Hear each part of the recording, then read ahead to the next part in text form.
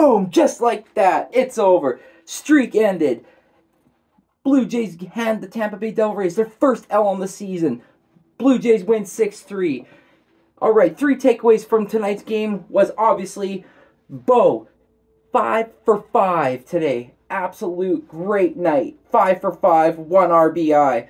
But also, what got it all started was George Springer. That's right, George Springer with his leadoff dinger to put the Blue Jays on the board, 1-0 very early in the game. And then obviously, Jose only being able to go 5 innings. Great outing still, nonetheless. Only allowing 1 earned run. Did take a comebacker off his shin, so we'll see what happens moving forward. But then in came the bullpen. Swanson and Romano with 2 shutdown innings to secure the win. So shout out to the Blue Jays. And let's go, baby. Hashtag next level. Also, your boy Next Shift, Hardcore Sports All-Star Sports.